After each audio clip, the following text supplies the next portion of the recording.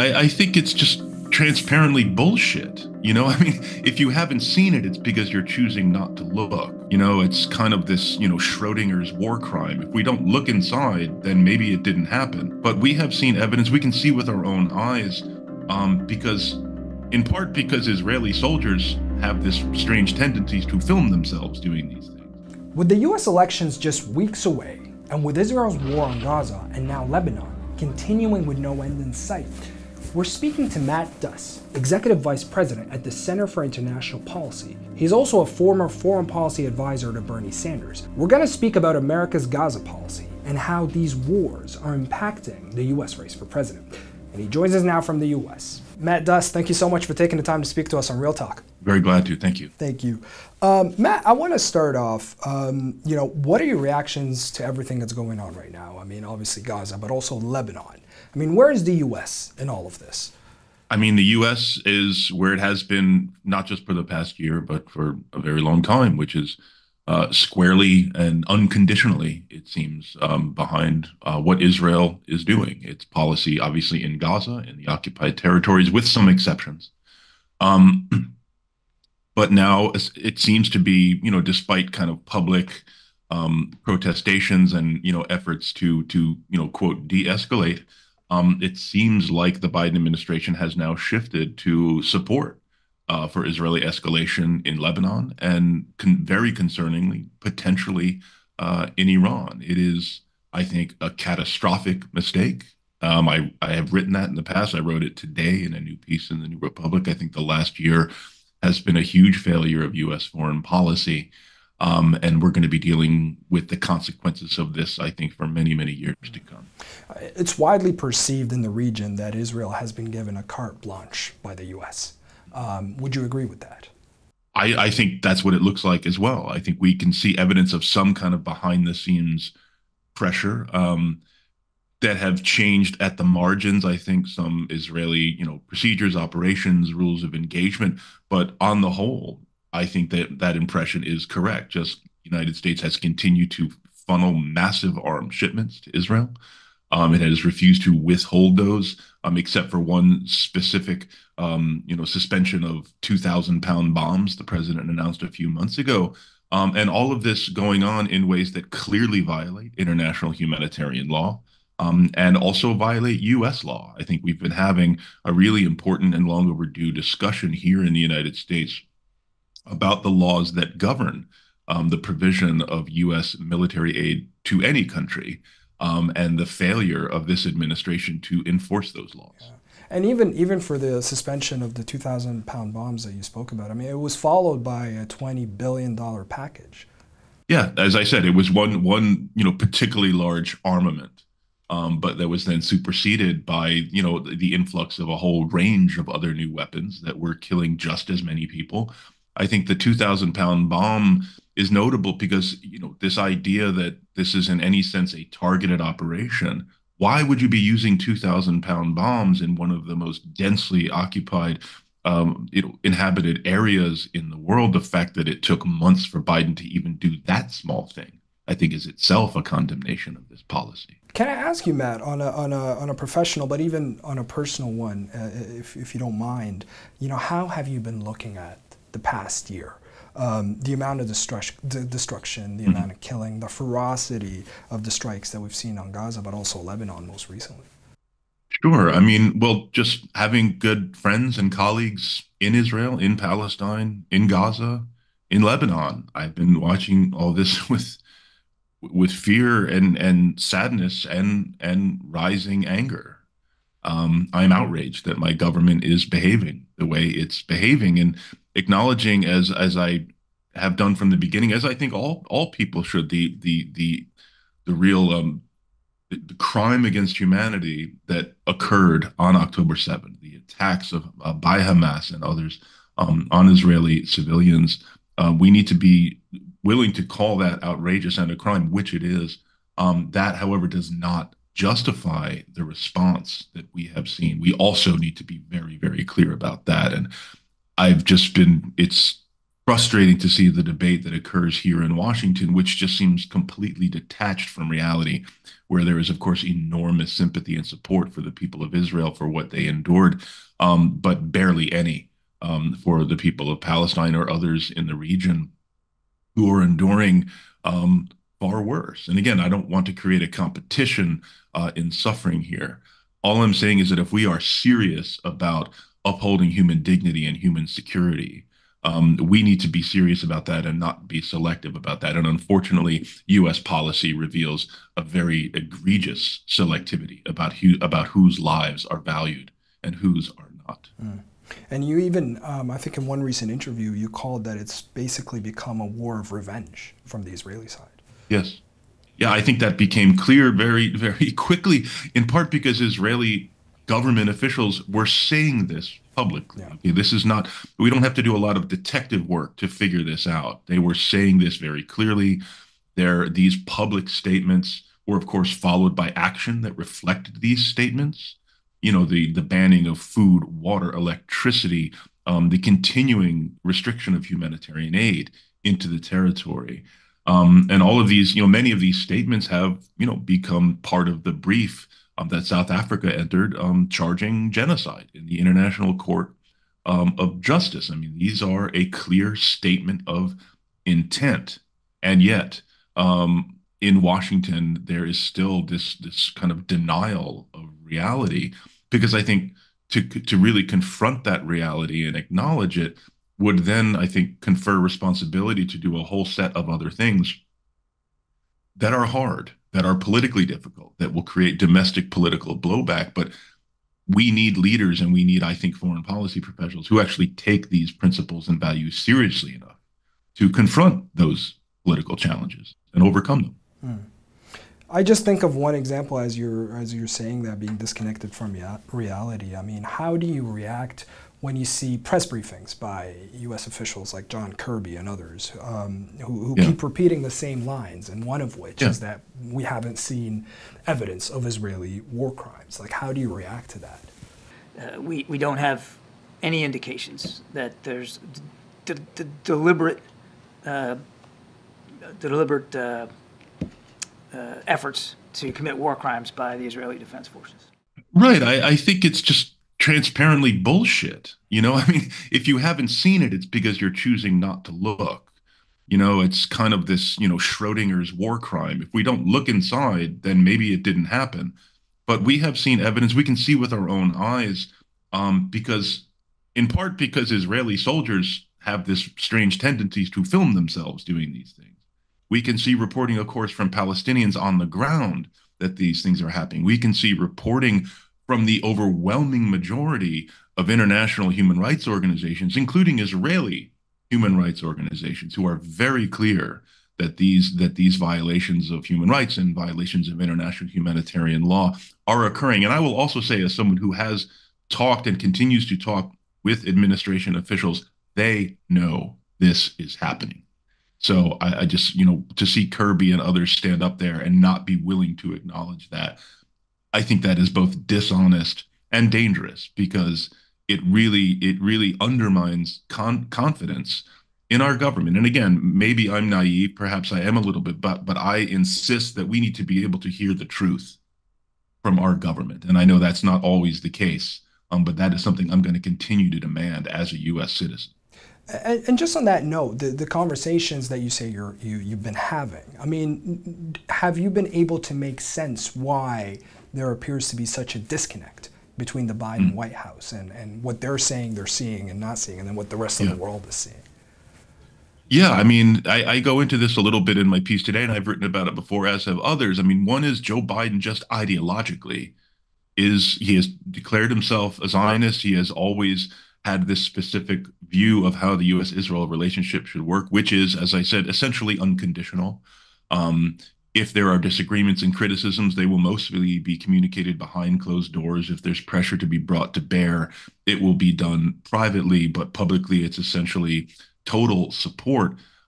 We've seen that change some ways. We see these leaks about how Biden is very upset, and leaks about how Biden has called the bombing indiscriminate.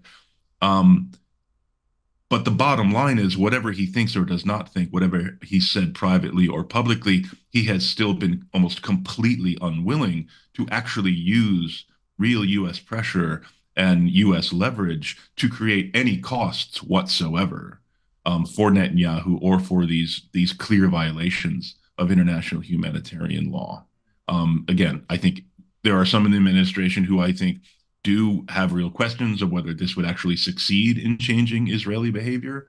I think there are others inside the administration and in Israel who have said that if the United States were to suspend military aid, Israel would not be able to continue doing what it's doing. Just the amount of ammunition it is blowing through in this now multi-front war, it would have to slow down and eventually stop. Quickly, I would just say the upside, even if it didn't change Israeli behavior, the fact that the U.S. would no longer be arming this catastrophic war, for me, is an enormous upside in itself. Yeah, and what I was going to say is, so if you believe if we were to have a ceasefire today, or if the U.S. were to use its leverage, that would translate into immediately stopping arming Israel, basically. I don't know if it would translate into immediately stopping, but I think that has been the missing piece, the missing element in this equation. We've seen, as of the end of May, Biden made public his ceasefire proposal, which he Yes. said had support from the Israeli government, which in my understanding is true. The Security Cabinet did approve that, although unfortunately Netanyahu almost immediately began undermining, as he has done repeatedly, not just in this war, but throughout multiple rounds of U.S. brokered negotiations with the Palestinians going back many, many years. And again, this is certainly not to absolve Hamas or absolve Sinwar for steps they have taken to include new conditions. But I do think it's worth noting that Hamas's key demand has been for a long time that the ceasefire would end the war. They don't want just a temporary cessation to the war, after which Israel would go back to it. They want to end the war. That is something President Biden put his own weight behind. If you go to his statement on May 31st, I believe, he said it is time for this war to end. And that is what Netanyahu has refused to commit to.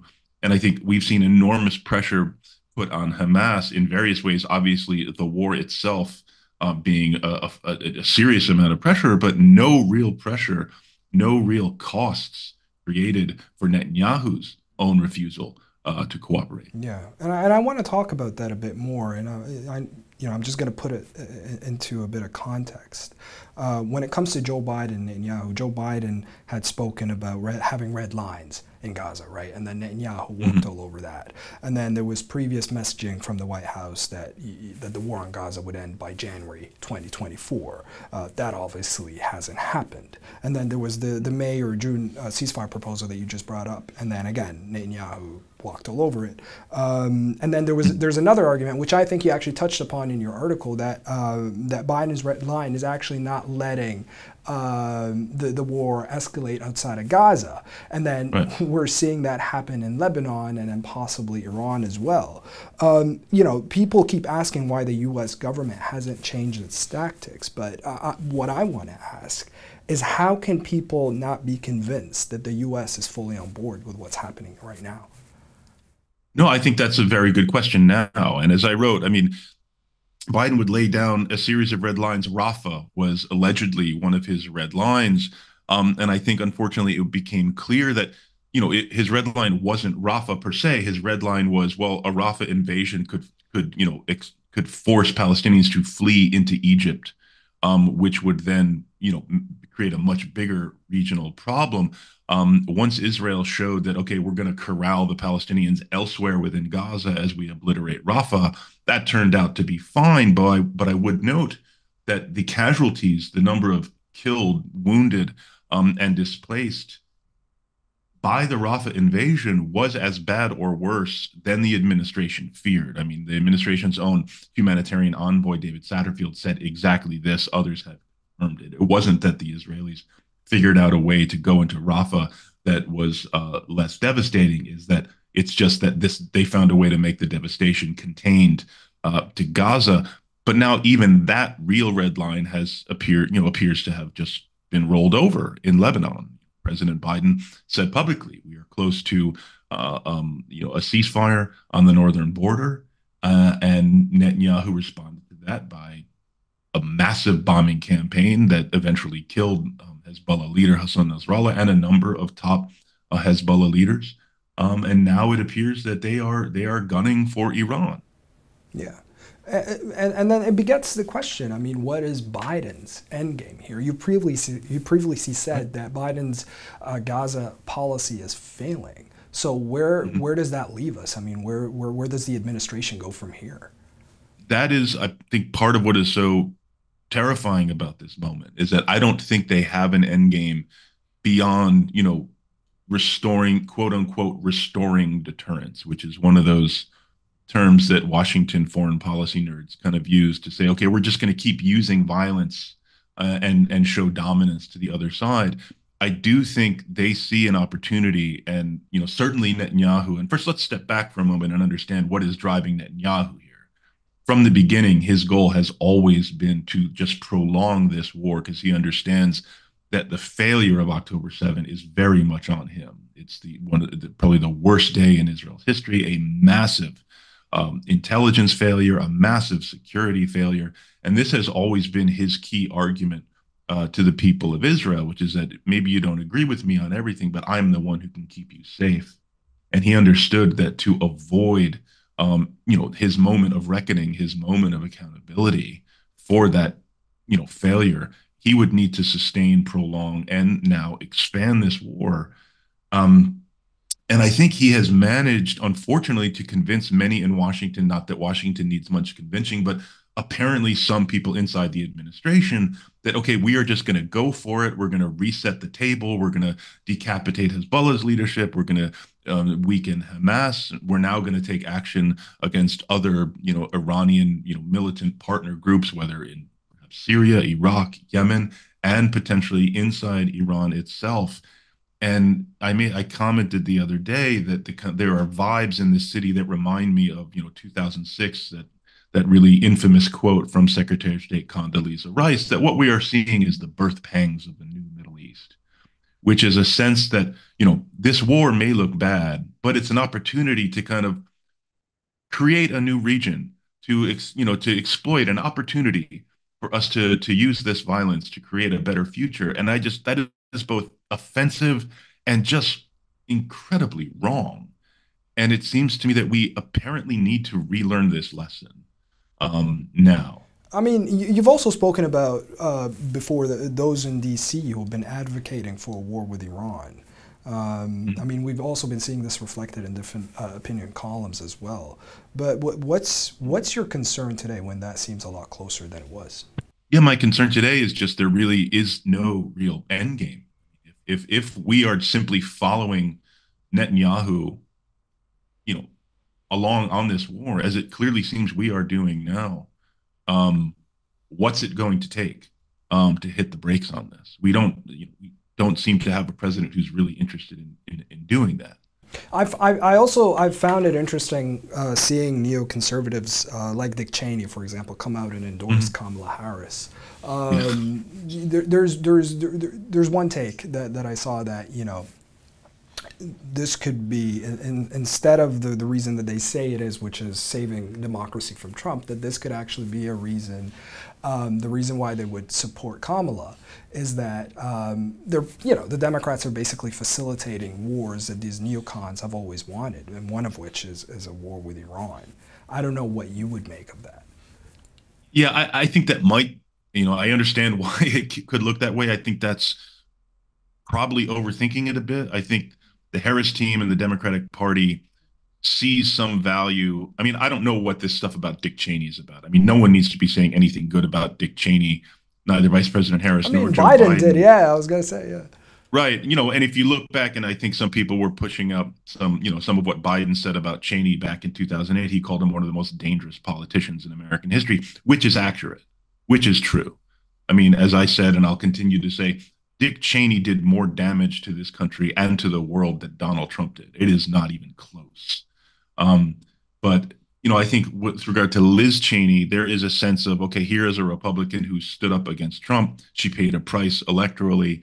And they believe that there is some number of Republican undecided voters who could be swayed to vote Democrat because Liz Cheney is endorsing Harris. I mean, I don't know what numbers they've seen. I'm skeptical of the idea that there are very many rural Wisconsin voters who are going to be convinced by Liz Cheney's endorsement. But I think they want to create a sense that, okay, this is where the new political consensus is. This is where the responsible people are voting. And I get that because I'll just say, as horrible I think this policy in the Middle East is, I think I also understand the stakes in the election and the choice, the binary choice that we face between Trump and Harris. And if the question is, could this get worse? Oh, very much it could get worse, both there and here in the United States. But still, it is kind of frustrating to see, um, you know, them bringing the Cheneys on board, given what the Cheneys, both Liz and Dick, did during the war on terror, introducing some really horrible anti-Muslim, anti-Arab invective into our politics, now being treated, as heroes simply because, they had the courage to stand up against Donald Trump. Yeah. Well, I'm gonna get back. I'll come back to this in just a second, but I want to read you a tweet, and you touched upon the subject of it just a second ago, but I'd like you to expand. In one of your tweets recently, you said, maybe it's just a coincidence that the people who seem most exultant about Israel's Lebanon escalation have been the most consistently and stupendously wrong about the region for the last 20 years. Now, I want you to expand on this. Yeah, I mean, we've always had, I mean, the neocons or whatever term you want to use, we have essentially this kind of permanent war party, a permanent war mentality. It's bigger than just the neocons. We do have this very militaristic interventionist mentality in Washington that is in part driven, by the pro-Israel lobby, but it's also driven by the military-industrial complex. You have think tanks, scholars, members of Congress who are funded by all of these interests. I'm not saying they don't believe it, but I think we have a political system, a frankly deeply corrupt political system that is dominated by wealthy interests that selects for people with this kind of mentality. And so anytime there's a new war in the offing, you can see this city kind of get revved up. And that is what we are seeing right now. But again, going back to, if you look at people, I don't, need to reel off the list of people, but it's always this kind of very familiar list of people for whom war is almost always the answer. And we need to just show the right amount of toughness, and then we can kind of transform the world in a way that accords with our preferences. Yeah, and where do you see them standing today? Are you seeing them on the front line celebrating what's happening, basically? Well, these people are never standing on the real front lines. They're sitting at their desks and in the green rooms of the various cable TV networks. But no, I mean, people like Lindsey Graham, who's never met a war, he didn't like. He called for flattening Gaza, didn't he? Flattening Gaza, and that was one of the least, offensive things he said. But you've got, again, just a really kind of, especially as it relates to the Middle East. Not only, though, we've seen obviously the rise of anti-Asian, anti-China rhetoric, but specifically there's this sense that, the United States has the right and the ability to kill huge numbers of people, because we've decided that we're going to create a better outcome this way. And you've got lots of think tanks and, so-called scholars who are always going to be on board to kind of agree that, yes, this is a smart thing to do. Mm-hmm.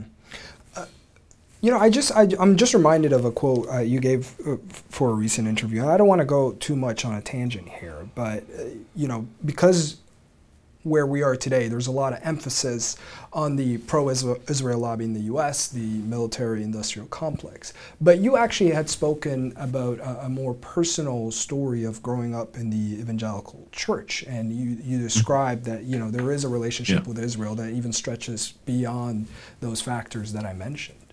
Right. I think that, I'm glad you brought that up, because when I talk about the pro-Israel lobby, a lot of people just assume that we mean AIPAC and other groups like that. But the largest pro-Israel constituency in the United States is conservative evangelicals. So this is a community that I grew up in, And there's just a sense of, the creation of the modern state of Israel is a fulfillment of biblical prophecy. It's a sign of, the end times and the imminent return of Jesus Christ. Um, and so there's just, it is and even for people who don't kind of chapter and verse believe in that theology, even for people who aren't kind of ardent, churchgoers, regular churchgoers, there is a cultural sense of understanding of Israel's story.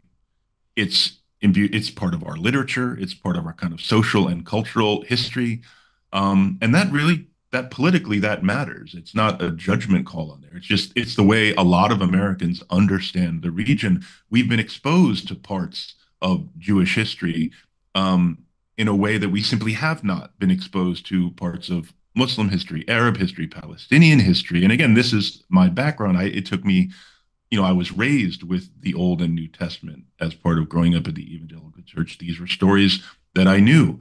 And kind of that was how I understood the region until I made the effort and was exposed to kind of other people's stories, other people's narratives.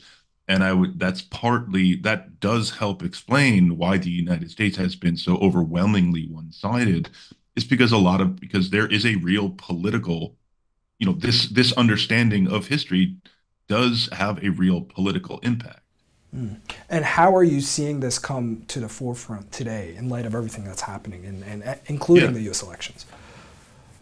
Yeah, I think we just see it reflected in statements from members of Congress and in our media. There is still just an overwhelming sympathy for one side of this story. I think that's changing in part because, Palestinians and others in the region have greater tools to kind of narrate their own stories, to report on what is happening. I think we see a greater representation and diversity of voices in our media, in Congress. But it's a big project. Right. I just want to ask you, because you say you think it's changing, but to what extent do you think it's changing? Do you think it's changing to the extent of meaningful change on the ground politically? Right. That is the key question. When does this actually change policy on the ground? And I do think it's hard to overstate the impact of having a president who believes what Joe Biden believes, right? The president has enormous authority in designing and executing foreign policy. And even though I think we have seen unprecedented criticism from Congress, mainly, if almost exclusively from Democrats, I would add, on suspending aid, on criticizing the policies of occupation, criticizing the war in Gaza, criticizing the escalation. I mean, in a lot of ways, we're having a very, very different and I think better conversation on these issues than we've had in a very long time. In fact, the fact that we're having a debate within the Democratic Party about suspending military aid to Israel, this would be unthinkable 10 years ago. This was an absolutely taboo subject. No member of Congress would really touch this issue 10 years ago. And that has really changed. And yet we see the limits of that when trying to deal with an administration that has been as committed as this president has to this particular path. But I think this is the process of change. This is what it looks like. Yeah. And I know that's unsatisfying to listeners. It is unsatisfying to me, but I do think, we're continuing the work and continuing to build this shift in the party and in policy. I mean, there is no other option. Yeah. And again, I'm not dismissing what you're saying, but again, back to your point, I do think that the frustration stems from that, yes, whether or not these debates and discussions are unprecedented, they're still not leading to an actual end to what's happening today. And I think that's what's frustrating people outside of the DC circles. And maybe inside as well. I share that, yes. And again, I absolutely share that frustration. Just trying to explain why this is. But again, our task is continue to do the work. That's how I see it. Yeah. Okay. Well, I want to ask you about the U.S. Elections right now. I want to pivot to that conversation.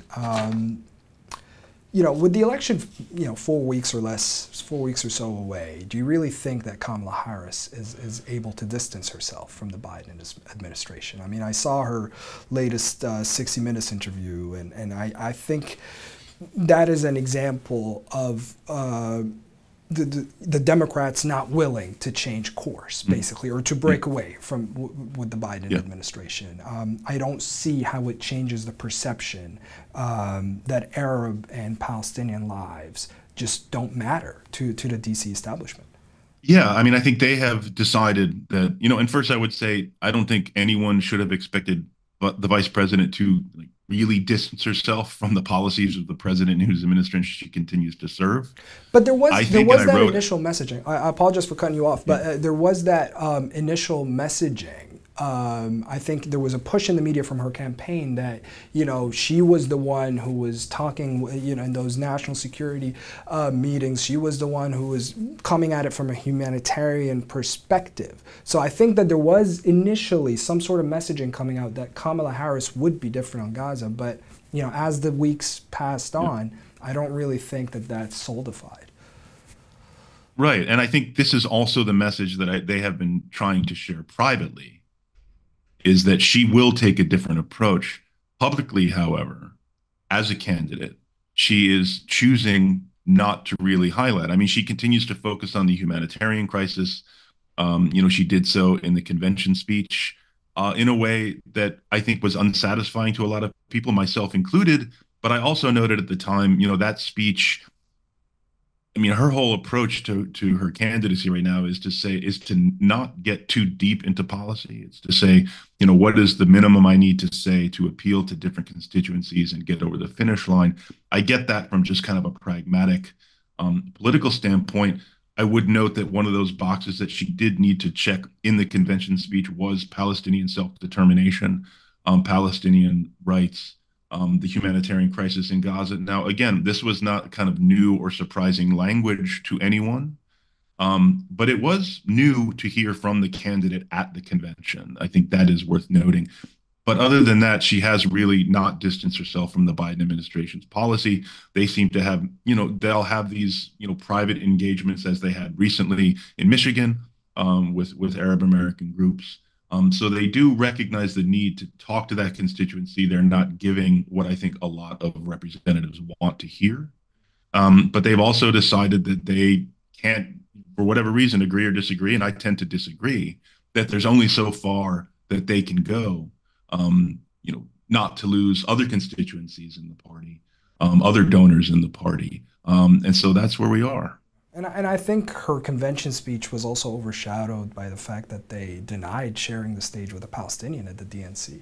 Yeah, I think that's right. Again, I think a huge mistake should not have been too much to ask. But, and I don't know how much of this to put on the vice president herself or just the Democratic Party, in which these kind of old views of how we're supposed to approach the Middle East tend to dominate. I don't think that the Democratic Party leadership really reflects the change that is clearly happening among the rank and file in the Democratic.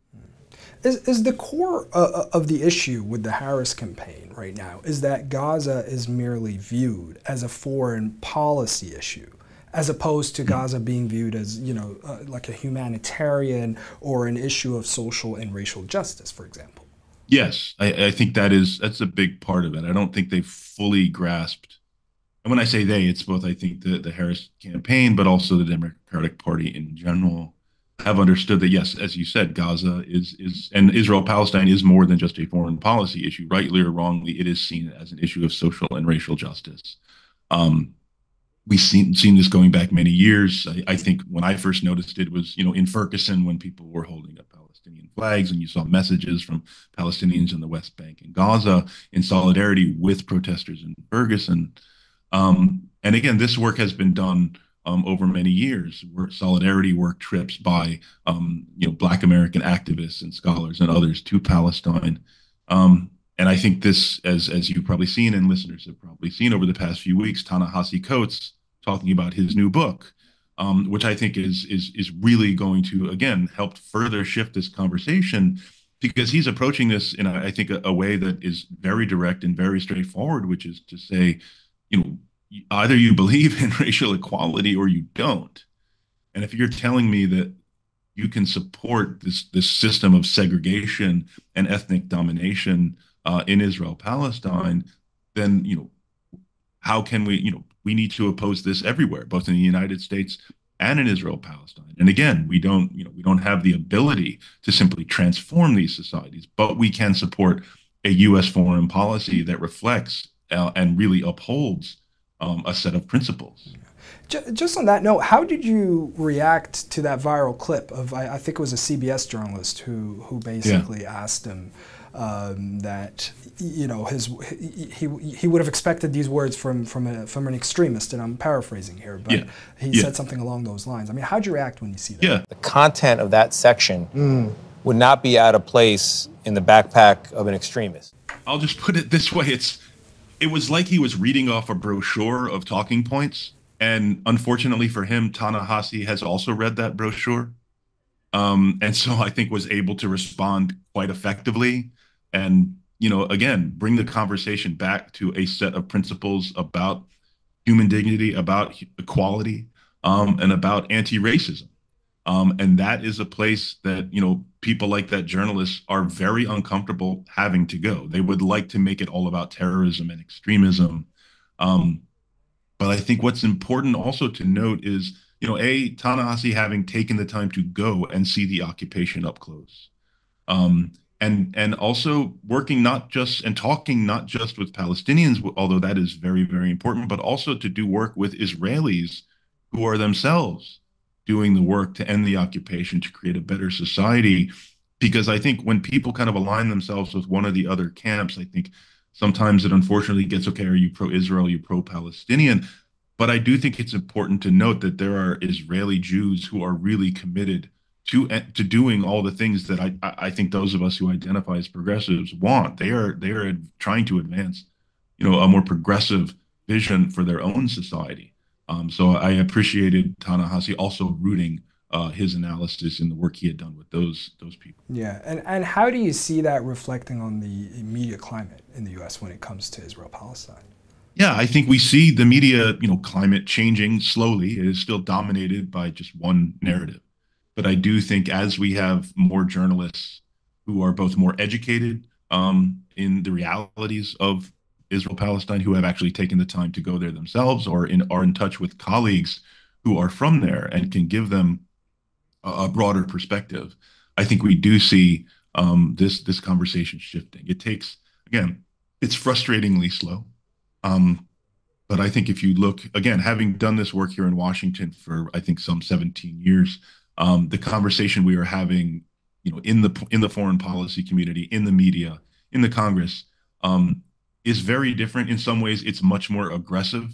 You see a backlash against supporters of Palestinian rights that is very vicious. But I think that itself is a reflection of the progress we've made in lifting up this other narrative. And you're hopeful that there would be changes in the future. You know, I am. There's the famous Gramsci quote. You know, pessimism of the intellect, optimism of the will. That's. I think that really captures it. You know, I'm frustrated, as I know many of your listeners are as well, about the slow pace of change. But again, having been here for years doing this work, I do see that change happening.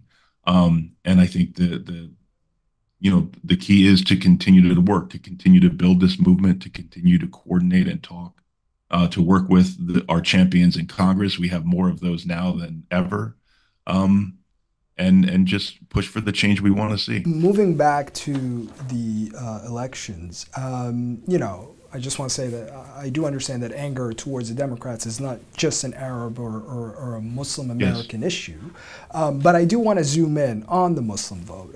There was a recent CARE poll which found that Jill Stein is actually leading Harris in 3 swing states among Muslim voters, Michigan, Arizona, and Wisconsin. And I think even just recently, the Abandon Harris movement also endorsed Jill Stein. Are the Democrats today realizing the magnitude of the anger towards them because of Gaza? Yeah, I don't think they really have. I think they recognize that they have a problem, and they recognized months ago that they had a problem, but I think they still think they have a messaging problem when what they have is a policy problem. And unless they are willing to actually change policy or signal that a Harris administration would change policy, I don't think they're going to solve that problem. Now, I understand it's hard to know how much of an impact this ultimately will make on the election. Again, they clearly seem to have come to the analysis um, that its impact will be small. Um, I don't know if they're right about that. They may well be, but the point I've always made is that even if the impact of Gaza is marginal, this is an election that will be won or lost on the margins. This is a very It's that close close, election. yes. It is. We are a deeply and closely divided society. Um, as we saw in past elections, a few thousand or tens of thousands of votes in a few key districts and states could really swing the election. And if you have, thousands or tens of thousands of Muslim or Arab voters, or even other voters of other groups who just are really outraged about Gaza, um, it could make a real difference. And it's not just in the voting booth. I think part of the problem here is it's not just that people will or won't vote for Harris. It's will they do the work of getting out the vote? You know, will they have spent the previous weeks and months knocking on doors, doing the phone banking and volunteering that is necessary to maximize turnout? And this is where, in my conversations with state level organizers, they have really seen an impact because this is an area that where young people in particular are really important because young people tend to have a bit more free time to volunteer and do some of this work, and they were just not seeing those numbers. Now, I think that was improved somewhat when Harris became the candidate. They were in real trouble with Biden as the candidate. We've seen some improvement under Harris because there was an opportunity. She was not the one in charge of this policy, though, of course, part of the administration. So again, I've not heard much about how this problem has been improved. I suspect there has been some improvement, but I know it's still a concern.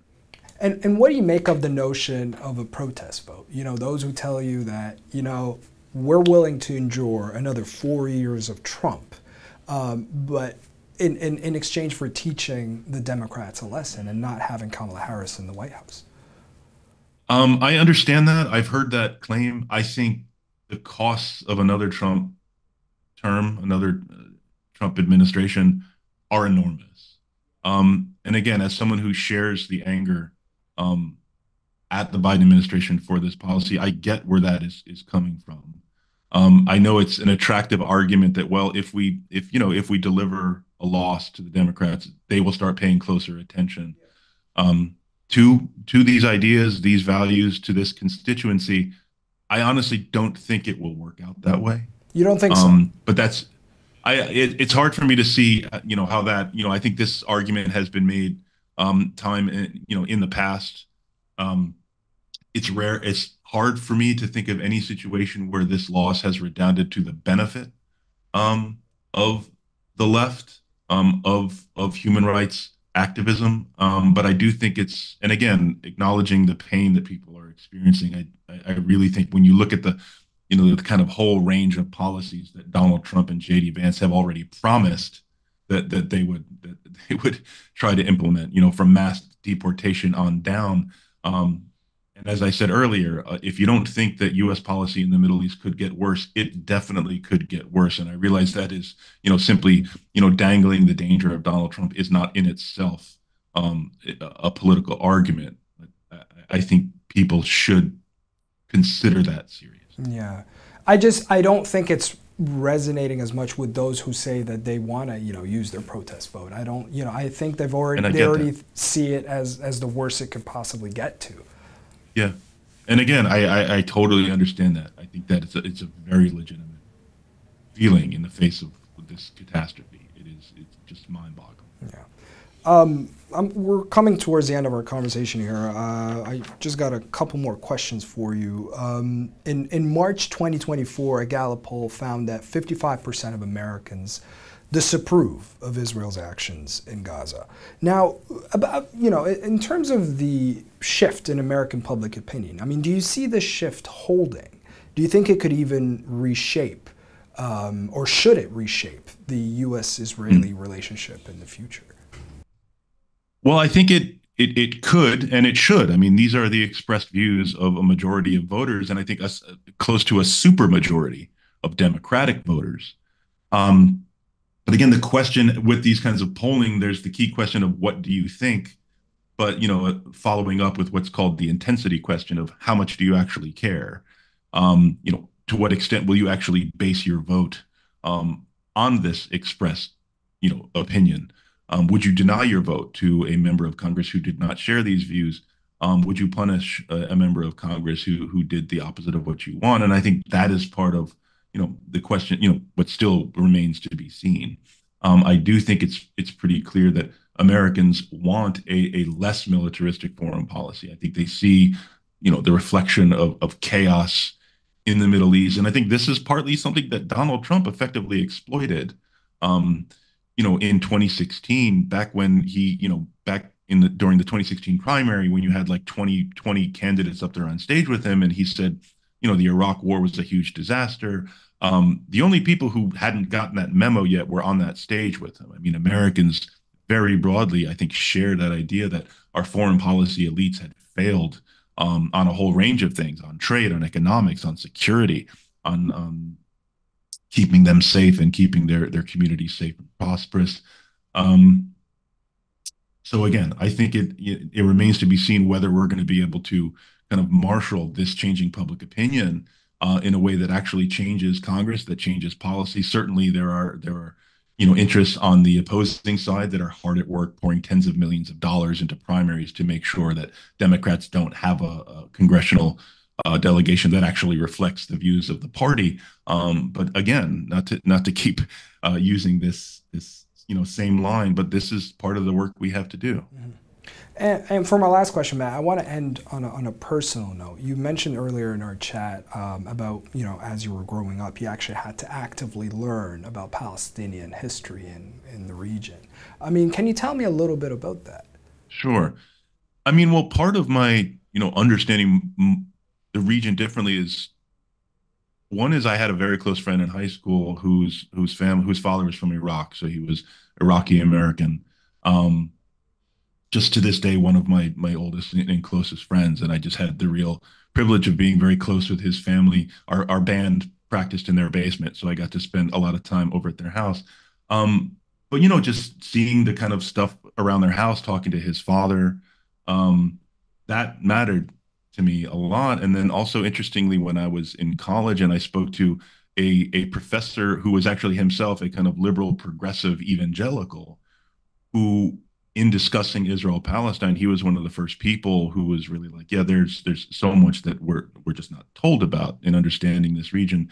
And then, of course, having the opportunity, reading on my own, but of course, going and seeing Israel-Palestine for myself, there's no substitute for that. Right. So again, I was lucky to be exposed to certain ideas and certain individuals, but also just having a real interest. And I think just being raised, again, to believe that all people have value, and trying to take that approach to my own understanding of the world in general has been part of that process. Yeah. And we'll leave it here. Matt Duss, thank you so much for speaking to us on Real Talk. I appreciate you taking the time. Really glad to. Thanks very much.